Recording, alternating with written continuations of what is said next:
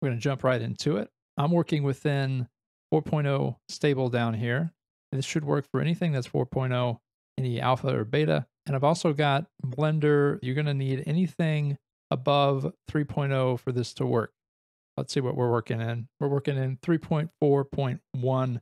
And the first thing that you're going to do is go into your project settings right up here at the top.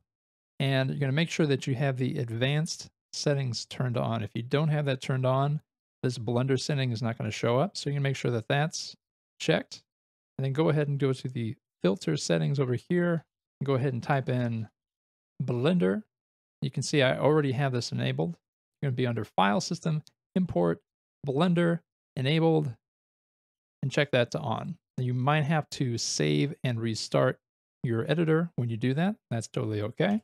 So what the setting does is going to make Godot look for blend files, which are the files that are native to Blender. So when you have this enabled, any blend files that are within your project folder are going to automatically be imported. So for the next step, you're going to be going to the editor menu up here and then editor settings. And then much in the same way that you did last time, type in Blender to find the setting that you're looking for. And we're going to be, again, looking at File System, Import, and then Blender right here. And the important one you're looking for is Blender 3 Path. Now, this may automatically be set up if you've done sort of a standard Blender installation. If not, find where your Blender 3 or above is installed. It's going to be in that main folder under Blender Foundation and then Blender 3 point whatever.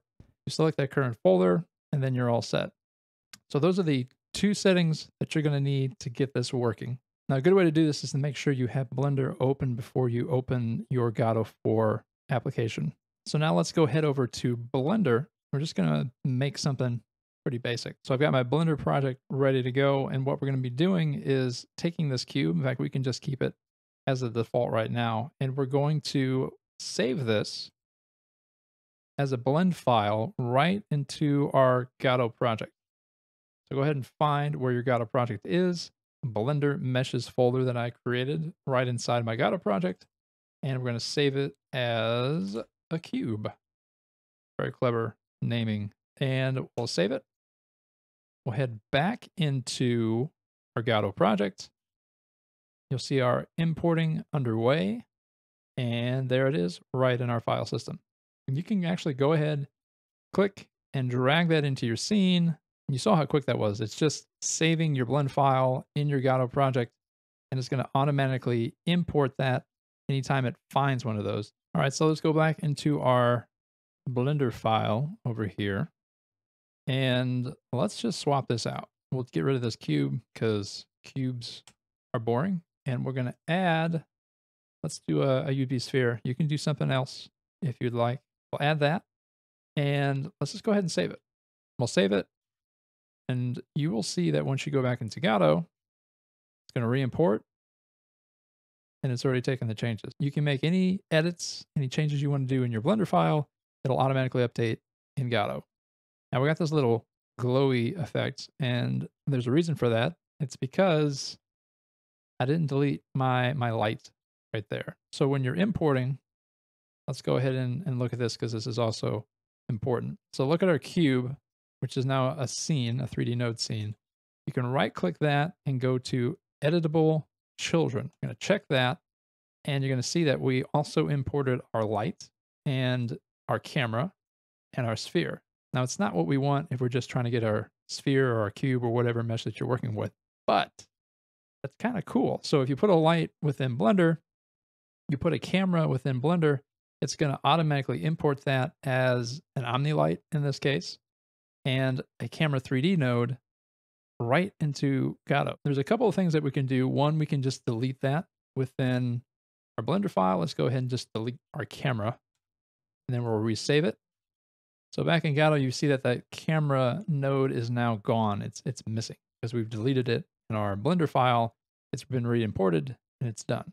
Now, there's a way that you can stop Godot from importing part of your Blender file without having to delete it like we did with the camera.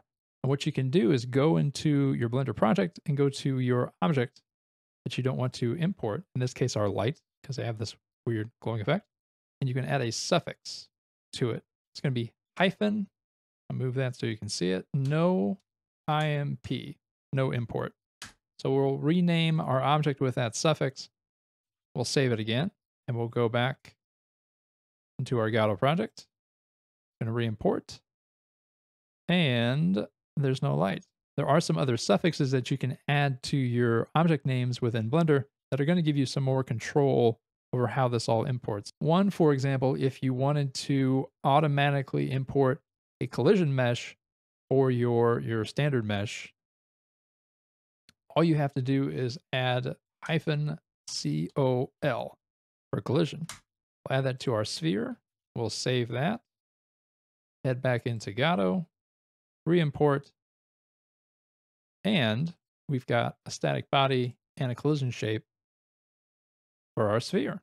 There are some other variations of this. I'm going to put some of those down into the video description. What those will allow you to do is adjust how your collisions are imported. There are different types of collisions that you can do. And there's also some animation things that you can import automatically. Let's go back into our Blender file. Let's add a modifier. Let's see how that works. We'll go ahead and add our modifier. Let's do a subdivision because subdivisions are cool. And we'll do one. Let's go ahead and save our file. We'll go back into Godot, do our import, and there's our subdivision. So even with a modifier, which is not permanent even in our Blender file, we can make an adjustment, be automatically imported into Godot. Let's go back into Blender, and let's do Shade Smooth. Save it, head back into Godot, and now our mesh has smooth shading. So obviously we can adjust the vertices, the faces, in any way that we want to, and it's going to be automatically updated. But we can also do materials. So let's go ahead and check that out. We'll go back into Blender, and let's set up a material real quick. We'll go ahead and do new. And I guess let's just do a basic one. We're not going to do any fancy nodes or anything. Let's just make it blue because it's a blue ball. It'll symbolize the world. Maybe maybe that planet in Star Wars that they Camino. It'll be Camino. So this is now Camino. We've set it to blue. We've got our material. Let's go ahead and name our material. We'll call it Camino. Perfect. We can even add a little bit of roughness because it's some water. Let's save that. And we'll go back into our project. And look at that. So not only can you do meshes, but you can also do materials. What's going on in our node here, our mesh instance 3D node? Got our mesh right there. Let's go ahead and open that puppy up. And let's go to our surface 0. And as you'll see, we have Camino.001 from our Blender file, which is pretty cool. And if you open up our material, it's already set up, ready to go. Now let's say that you had a texture or something as a part of your Blender material. So let's go into our Blender file and to our shading tab up here, and we've got an image texture node that is connected to our base color. So let's open up and add one of these albedos. Let's do that one. All right, got some rock looking thing. Now, if you saved this as is and go into Godot, there's going to be an issue. Basically, it's going to import the blend file as it's used to doing, but there's a problem with getting the image file. And what will happen is that you'll get these error messages down here. And basically, what it seems like it's trying to import the blend file before it's imported the image. And there's a workaround that you can do if you go back into Blender. What we'll do is we'll go to File, External Data, and we're going to pack our resources. So go ahead and hit that, and then go back into our node, and we'll click this button right here, it's Unpack Item. And what we're going to do is use File from Current Directory, Create when necessary. So we click that, and what it's going to do is save that image file into where we've saved our blend file, which is in our Godot project file. So we go into our Godot project, it's now importing that image. And you'll notice now that we have a textures folder right here, and then we can re-import our blend file, and there's our texture imported into our material.